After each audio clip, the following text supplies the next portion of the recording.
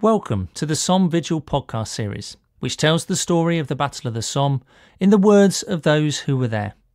I'm Simon Bendry, Director for UCL Institute of Education's First World War Centenary Battlefield Tours programme.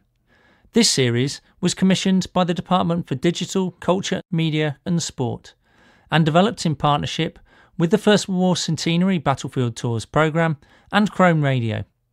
It was first released to accompany the SOMME100 VIGIL at Westminster Abbey, held through the night of the 30th of June and into the morning of the 1st of July 2016, to mark the centenary of the Battle of the Somme.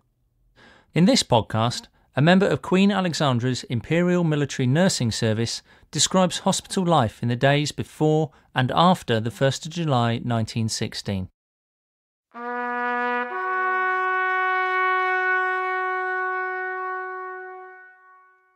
By 1916, the wounded would be taken first to a casualty clearing station for initial treatment before being transferred to a base hospital. Sister Edie Appleton was born in 1877 in Deal in Kent. She trained at St Bartholomew's Hospital and joined Queen Alexandra's Imperial Military Nursing Service. She describes hospital life in the days before and after the 1st of July. June the 25th. The hospitals all along the line are slack, waiting for the push. 3 more sisters were sent up to clearing stations. I wish one had been me, although in my sane moments I know it is selfish and all ought to have a turn. But if my chance comes to go again, I shall rejoice. July the 3rd. Our much longed-for advance has begun after many days of heavy bombardment. We launched an attack at 7:30 on Saturday morning.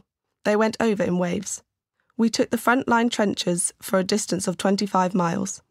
We had a couple of train loads of wounded down, 1,100 in all, 153 officers.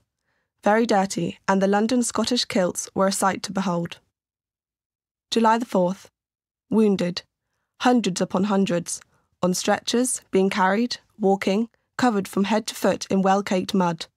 The rush and buzz of ambulances and motor buses is the only thing I can remember of yesterday. Horribly bad wounds, some crawling with maggots, some stinking and tense with gangrene. One poor lad had both eyes shot through, and there they were lying smashed and all mixed up with the eyelashes. He was quite calm and very tired.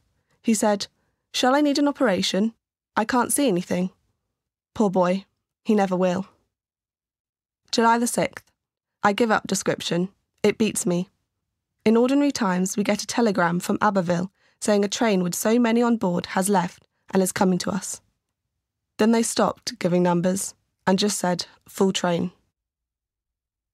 Edie Appleton was awarded the Royal Red Cross and an OBE. After the war, she worked at Bedford College, London. She married in 1926 and lived on the Isle of Wight until her death in 1958, aged 80.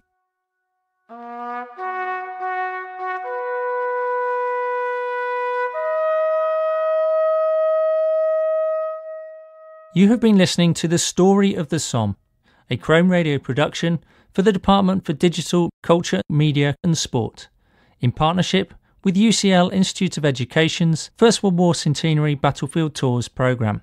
The producer was Katrina Oliphant.